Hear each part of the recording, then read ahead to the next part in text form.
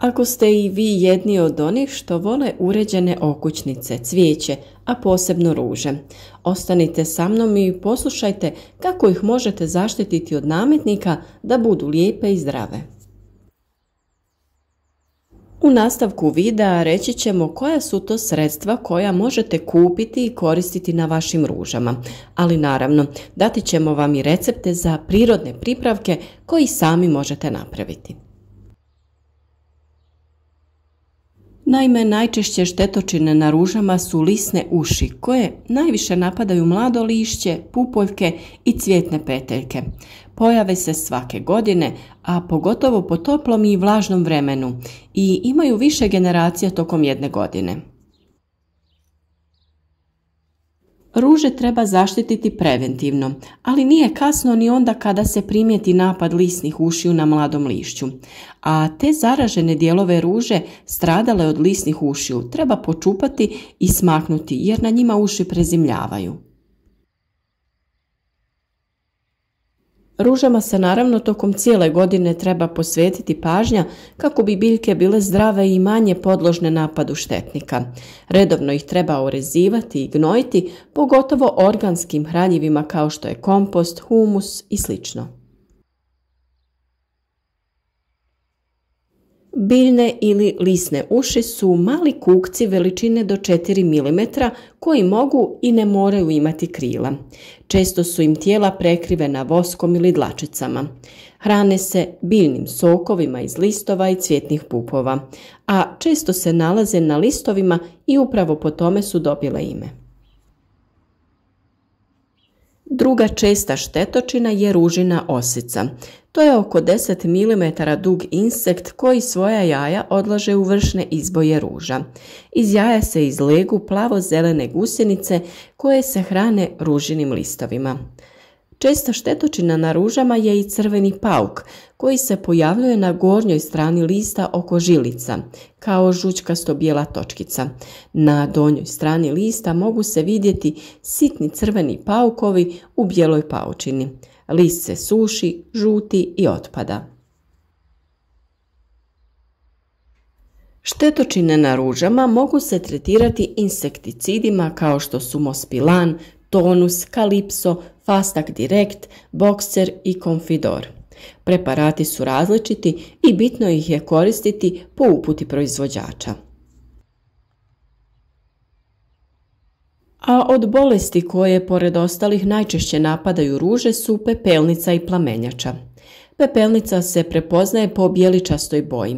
Vršni listovi, izboji i pupoljak izgledaju kao da su posuti brašnom, a listovi se kovrčaju. Razvoju ove bolesti pogoduje vlažno vrijeme, nagla promjena temperature, nedostatak svjetla, pa čak i pretjerana upotreba gnojiva. Plamenjača se javlja na naličju lista kao pepeljasta prevlaka i stvara sivo-bijele mrlje koje ubrzo izazivaju nekrozu i opadanje lista. Plamenjača se zato često zamjenjuje pepelnicom. Međutim, kod pepelnice su biljni dijelovi prekriveni pepeljastom prevlakom koja se da ukloniti trljanjem, a kod plamenjače je lice lista prekriveno smeđi crvenim mrljama, a naličje sivkastim prevlakama. Kod plamenjače su također uočljive promjene i na peteljkama i izbojima u vidu tamnih pjega različitih veličina. Kada je bolest uznapredovala, lišće opada već pri laganom protresanju. Zaražene dijelove potrebno je ukloniti i spaliti, a treba izbjegavati zalijevanje ruža po lišću jer će vlaga doprinijeti razvoju plamenjače, ali i ostalih bolesti ruža. Protiv plamenjače i pepelnice treba biljke tretirati fungicidima, te i takve preparate treba koristiti po preporuci proizvođača. Ruže također treba redovito pregledavati, uklanjati deformirane i oštećene dijelove. Dobro je oko ruža saditi kadifice koje štite ruže od nematoda. Prvo prirodno sredstvo koje možete koristiti je mlijeko. Prilikom tretiranja biljaka na površini se stvara tanki film koji štiti biljke od prodiranja patogenih mikroorganizama. Preventivnim tretiranjem mlijeko štiti biljke od gljivica i virusa. Biljke koje su tretirane mlijekom imaju poboljšan imunitet, a mlijeko povoljno utječe i na usvajanje i iskorištavanje hranjiva iz zemljišta. Mliječni šećer, laktozu ne mogu probaviti svi insekti. Zbog ove pojave mlijeko predstavlja zaštitno sredstvo od mnogih štetnika. Najbolje je upotrebljavati sirovo mlijeko koje nije podvrgnuto termičkoj obradi. Za ovaj pripravak koristi se omjer 1:10, 1 dio mlijeka i 10 dijelova vode. U čistom obliku mlijeko se ne bi trebalo koristiti. Ukoliko vam nije dostupno svježe kravlje mlijeko, jednostavno ga zamijenite svježim mlijekom iz trgovine. Ono što također možete koristiti u zaštiti vaših ruža jeste pripravak od koprive ili žare koji povećava imunitet biljke i regulira brojnost štetnika. Potrebno je 600 grama svježih listova potopiti u 5 litara hladne vode. Nakon 24 sata procijedite i koristite za kontrolu biljnih ušiju, ali i preventivno protiv bolesti. Koprivu možete ostaviti i 15 dana da fermentira i povremeno promiješati, te ćete dobiti odlično gnojivo koje je potrebno procijediti i razblažiti sa vodom u omjeru 1:10. Ovim gnojivom zalijevati ruže kada one intenzivno rastu. Lisne uši su najčešći štetnici koji se javljaju na ružama. Njihove kolonije mogu u potpunosti uništiti biljku, pupoljke i spriječiti cvjetanje. Budući da se hrane isisavanjem hranjivih sokova iz biljke, biljka zaostaje u porastu, slabije cvjeta, smanjuje se broj pupoljaka koji se formiraju za narednu godinu. Postaje podložnija napadu štetnih organizama i naravno pojavi raznih bolesti. Kako bi spriječili napad ovih kukaca i uništili njihove kolonije na ružama, potrebno se okrenuti prirodnim preparatima koji neće naštetiti ni cvijeću ni prirodnoj sredini.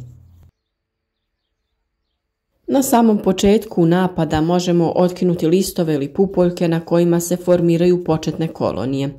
Ukoliko je napadnuto više listova, uz pomoć neke mokre krpice možete ih oprati i na taj način ukloniti te male napasti. Pranje će biti efikasnije ako krpicu navlažite sapunicom.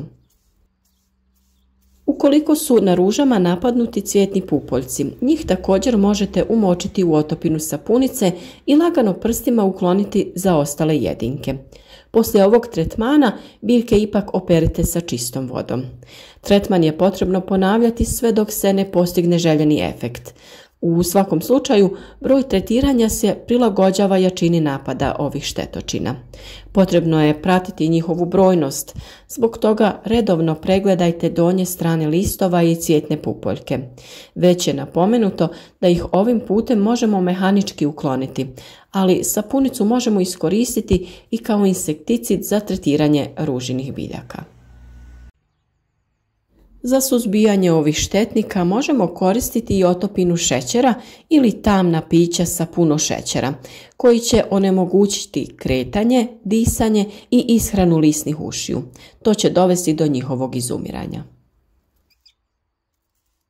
A već smo govorili o tome kako su bubamare prirodni neprijatelji ovih kukaca. One drže brojnost u prirodnoj ravnoteži. Donesite ih u svoj ružičnjak ili privucite sadnjom biljaka koje ih privlače, kao što su kopar, korijander i peršin. Tu su i prirodni insekticidi na bazi biljaka, začina, esencijalnih ulja koji se lako pripremaju i primjenjuju. Insekticidi od češnjaka, čili paprika, vrhova paradajza, maslačka primjenjuju se odmah kada se naprave. Omjer nije striktno određen jer u ovom slučaju intenzivniji miris je ključan. Za pripremu preparata od maslačka potrebno je oko pola kilograma lista potopiti u 10 litara tople vode i ostaviti da stoji 2 do 3 sata. Procijeđen ovakav prirodni insekticid se odmah primjenjuje. Postupak je potrebno ponavljati svakih 10 dana. Za sredstvo od češnjaka uzme se 30 grama ovog povrća. Usitni i prelije sa 1 litrom vode. Ostavite da stoji 24 sata, procjedite i sa tom otopinom također tretirate ruže.